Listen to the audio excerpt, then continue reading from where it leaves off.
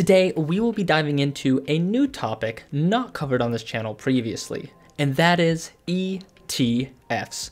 Specifically, we are trying to determine if a certain space exploration ETF is worth investing in. But first, what is ARKX, or who is Cathie Wood, and what exactly are ETFs? We will answer all of that and more right now. So in this channel, all we care about are things related to space and investments. ARKX is an intriguing investment vehicle that you should be aware of. Cathie Wood, a well-known fund manager for ARK Invest, created an ETF specifically geared towards space exploration and innovation. According to their website, the advisor defines space exploration as leading, enabling, or benefiting from technologically enabled products and or services that occur beyond the surface of Earth. This definition is broken into 4 classes: orbital aerospace, suborbital aerospace, enabling technologies, and aerospace beneficiary companies. Now that we have a general understanding of this ETF, let's quickly define what a ETF really is. ETF stands for Exchange Traded Fund. What this means is that an ETF is a type of investment fund that can be traded on the stock market like a typical marketable security. Unlike typical stocks, ETFs don't represent any one company. Rather, they are often represented by a basket of investments such as bonds, stocks, commodities, currencies, and more. In regards to this video, we are interested in aerospace equity ETFs, which represent a pool of stocks within the aerospace domain. However, if you are curious on the exact workings of ETFs, I recommend that you research it. It's actually kind of cool. But let's jump to the story instead. So who is Cathie Wood, and why do we care that she made a space ETF? According to Forbes, she is a star stock picker who founded the $60 billion ARK Invest, which is an investment firm that she created in 2014 after AllianceBernstein, the company she served as chief investment officer, turned down her idea to start an ETF focused on disruptive technologies. Since then, her flagship ETF, ARKK, has outperformed the market by providing over 38% cumulative returns over 5 years.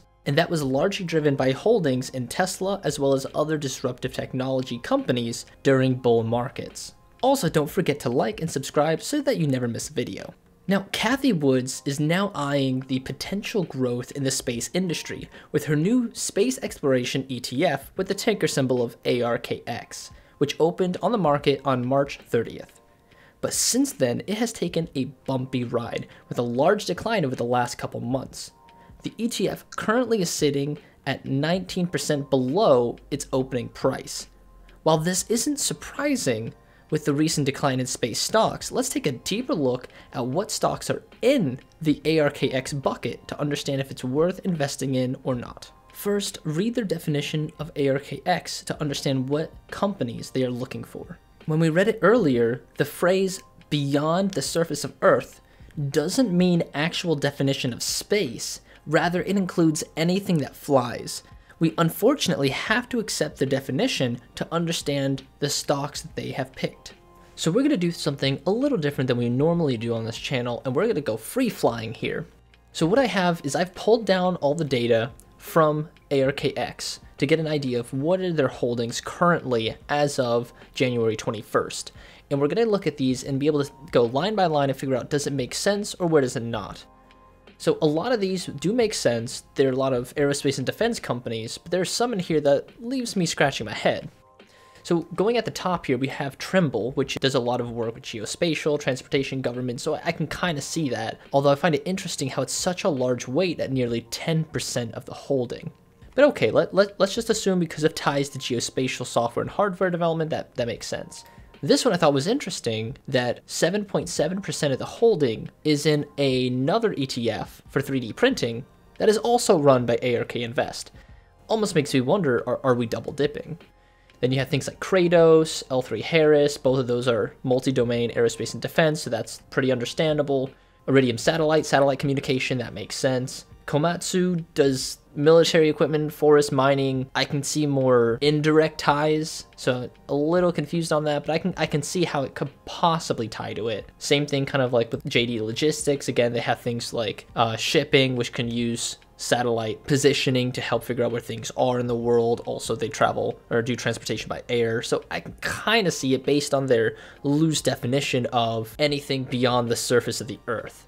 But to me, doesn't scream space or space exploration, right? If we go on to things like AeroVironment, okay, again, I can kind of see it with anything beyond the Earth. Dassault Systems, being a software guy, I understand this because CATIA, SolidWorks, etc. are huge enablers for engineering, design, and development. So I completely understand that one. Here's one I thought was interesting, UiPath. For those of you who do not know, that's robotic process automation. I can see it as being an enabler to help businesses be more efficient. I don't know the exact play regarding space exploration, so I'm unsure on how this one ties fully, but I know a lot of aerospace and defense companies are using tools like RPA to optimize their business, but that seems a bit of a stretch. Then we have Amazon, obviously their Project Kuiper, and possible ties to Blue Origin, so I can kind of see that one. Unity Software, for those of you who don't know, their video game software development engine, they're starting to be used everywhere. And I've been to a few modeling and sim conferences where Unity has been a big player even for defense. So this one means a lot to me. I definitely can see that.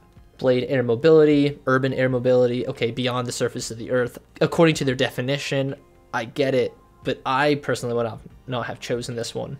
Deere & Co., so think John Deere. Again, they make a lot of heavy equipment. Maybe there's use cases, but I don't really see it as a space exploration. Garmin, I typically think watches.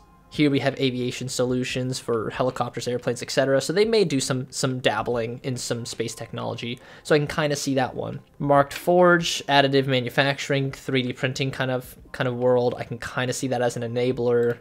Spirit Aerosystems, according to the Wikipedia, world's largest first-tier aerostructures manufacturer, but I think it kind of fits. Elbit Systems kind of fits as well. They do a lot of satellite ISR development. Palantir is interesting, being from a background of machine learning, big data analytics. Palantir is actually very much in the aerospace and defense realm. I'm starting to see them everywhere, so I definitely see this one as a tie. We have Lockheed Martin, multi-domain aerospace and defense company, big one, so that makes sense. You have Google, which of course Google's trying to take over the world, so I can see that one because they do a lot with Google Maps, which I wonder if that's data from Planet Labs, who they were an early investor in. You have things like Teradyne, do a lot of test equipment, etc. You have Archer Aviation, electric VTOL aircraft for vertical takeoff and landing. However, they had been down 68% for the year, which is not so great. Same thing with a few others like Joby Aviation down here, not doing so hot. So even if they fit into this ETF, it's not doing so well. Velo 3D, again, a lot of additive manufacturing. Then we have Heiko, I don't know how to pronounce it, Honeywell, Thales. They're all kind of in that domain, so that makes sense. Airbus, again, same thing. Mynaric, laser communication for air and space. Okay, I can kind of see that. ANSYS, engineering simulation software. There's a lot of simulation helping out the engineering world. I can see that for aerospace as a enabler for sure. Synopsys, I can kind of see that too. Bit of a stretch, more of an enabler. 3D Systems, again, enabler. Teledyne, makes sense. Netflix? I don't know if it's like documentaries on space systems, if that counts, but this one didn't make much sense to me, and especially with the recent drop in value, I had a big question mark for that. And then, of course, government cash main infusion, which is just a institutional manager of money market strategies. The vibe I'm getting from this is that there's not a whole lot of ties to really deep space, except for you were talking about the big multi-domains. There's a lot of enablers and things that they feel like they're kind of fitting in there just to make it a fund. But what about the Rocket Labs or the Astras, Spire Global, Redwire? All those companies that went public recently, why aren't they in here?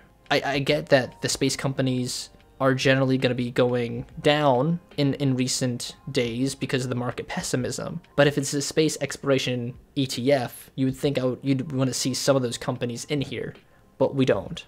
After reviewing the stocks in the portfolio, let's take a closer look at their performance. ARKX has performed poorly with a nearly 19% drop, whereas in the same time period, SPY, which is for the S&P 500, has gone up 11%. Cathie Wood is known for investing heavily into innovation, which often does well during bull markets, such as in the early 2000s. But she also severely underperforms during bearish markets, such as 2008. And this makes sense since speculative stocks rise high in bull markets, but also are the first to drop in bear markets. Right now, the market is starting to show signs of pullback, and the space industry has been hit relatively hard. It's difficult to say whether investing in speculative plays is a good move at this time. Personally, I'm on the fence with the makeup of ARKX. I'm not enticed enough to invest in it at this time. However, I do hope this video has been informative. But for now, that is it for the end of this analysis. I hope you found it valuable, and if you want to see more videos like this, please subscribe. And this is Seedling Space, signing out.